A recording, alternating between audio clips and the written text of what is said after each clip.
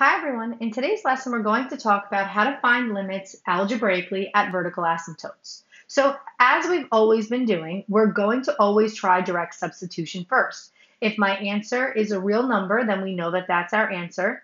If we get a whole 0 over 0, we know our ways out of that. But this today, you're going to get if your answer is a number over 0. If your answer is a number over 0, that means that there is a vertical asymptote in the graph. And with a vertical asymptote, there are really only 3 visual representations that you can get. So just look at these examples. So example number 1, both the left and the right side of the graph at x equals -4, they're both going down to negative infinity. So since the left and the right are going to the same place, we can say this limit is negative infinity. Now, same thing in second example here. We have the limit as x approaches 3. So the limit from the right and the limit from the left are both approaching the same y value of positive infinity. So when you have these two scenarios, it's clear as day what the answers are. Now, how do we do this algebraically? So let's do these examples.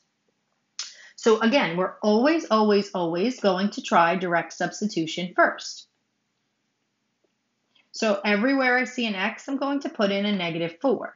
So -4 plus 3, and then -4 squared plus 8 times -4 plus 16. So take a couple seconds, and in the calculator, do this separately. Do the top separate from the bottom and get 2 different answers. Once you get that, you can hit resume. All right, so the top, I got -1. And the bottom, I got 0. So look, we've got a number over 0. This means we have a vertical asymptote in the graph. So if you didn't have the picture and you just had the equation, you would have to try your direct substitution. You get your number over 0, so you know it's a vertical asymptote. So in order to decide if they're going in the same direction or not, we have to do a little bit of testing. So this is where we're going to do step 2.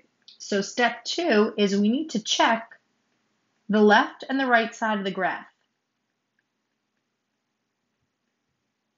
So we're checking the left and the right side of x equals -4, right? Not of the graph particularly, but of this specific value.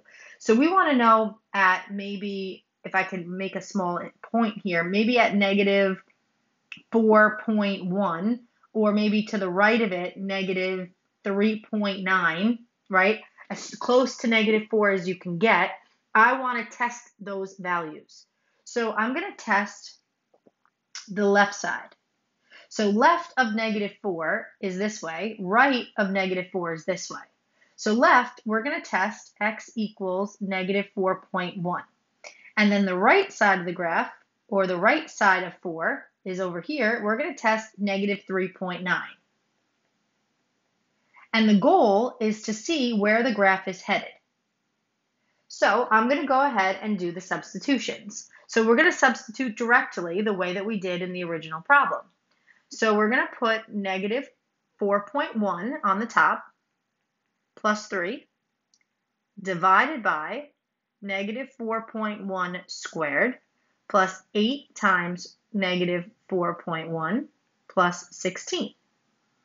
Now, you could put this in the calculator just the way you see it and get a number. So why doesn't everyone do that? Use alpha y equals and put it in as a fraction, and then hit resume when you're ready for the answer. Okay, so what I got was -110. So what that means is when x is at -4.1, this graph, the y value, is at -110. So that will show you that the graph is actually going to go down to negative infinity. This number doesn't have to be extremely large, it just has to be negative, because we already know that there is a vertical asymptote there. So we know it's going to go down forever. So this negative number there tells me that the left side of the graph is going to go down to negative infinity. So now we're going to do the same thing for the right side of the graph. So the right side is -3.9 here, and we're going to plug in just the way we did. So -3.9 plus 3 over negative 3.9 squared plus 8 times 3.9, negative 3.9, plus 16. So take a minute, pause the video, and try that and get an answer and hit resume when you're ready. Okay, so I got negative 90. So again, the negative 90 just tells us the y value. When x is negative 3.9, the y value is negative 90. So it's obviously going down to negative infinity. So since the left side is going down to negative infinity and the right side is going down to negative infinity, we know that a limit exists if the left and the right side are equal. So since they're equal, we know that step 3, I kind of ran out of room here, I'm going to put it here. Step 3, the answer is that the graph is going to negative infinity because the left side equals the right side. So if you wanted to try example number 2 on your own, you absolutely could. This is the same scenario where the left and the right side are going to be approaching now positive infinity. So why don't you pause the video and just try this and see what happens. And then hit resume when you're ready for the answer. All right, this is what I got. Okay, so I did direct substitution and I got a number over 0. I got 4 over 0. So now I've decided that I need to check the right and left side of this x equals 3. So if it helps, you could draw a little number line over here, right? Here's where x equals 3 is. Here's the left of 3, here's the right of 3, and you want to get as close to 3 as possible. So if 0 we know is over here, this as close to 3 as you can get is probably 2.9-ish, and then as close to 3 you can get from the other side is 3.1. So that's how I got my left number and my right number. So I plugged 2.9 in for x, I got 390. I plugged 3.1 in for x, and I got 410. So since these numbers are positive, we know that the graph, since it's a vertical asymptote, is going to go to positive infinity on both sides. So since the limit from the left is equal to the limit from the right, we know that this limit must be infinity. It's going, both sides are going to infinity. All right, what happens if the limit from the left does not equal the limit from the right? So that leads me to example number 3.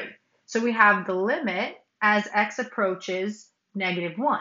So look at the example graphically. Here's negative 1. So if this right here is your negative 1, your vertical asymptote, the limit from the right is going up to infinity. The limit from the left is going down to negative infinity. So since the limit from the left does not equal the limit from the right, this answer we know does not exist. So we need to prove that algebraically.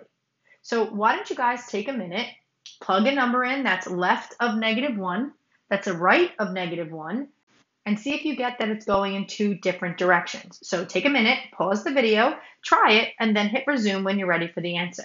All right, this is what I got. So just to review, I tried direct substitution first. I got a number over 0. That proves that I have a vertical asymptote in the graph. So I needed to check a number that was left and right of the limit value at negative 1. So if you're having difficulty figuring out what numbers to choose, you always want to make a number line, right? Put 0 on it so you know where it is. Here's negative 1. So we know to the left of negative 1 and to the right of negative 1. So to the right of negative 1 is probably negative 0.9. And to the left is negative 1.1. So just be careful making those distinctions. If you draw the number line, I think it might help. So I plugged in negative 1.1, which is the left side, and I got negative infinity. So look, that proves this. Then I proved the right side, I plugged in negative 0.9, and I got positive infinity, which goes up here. So since the left and the right are not equal, the answer does not exist. Just for purposes of time, I'm not going to do these examples, but I actually would suggest you guys try them now, and maybe we'll start class off tomorrow that way. All right, have a great night, everyone.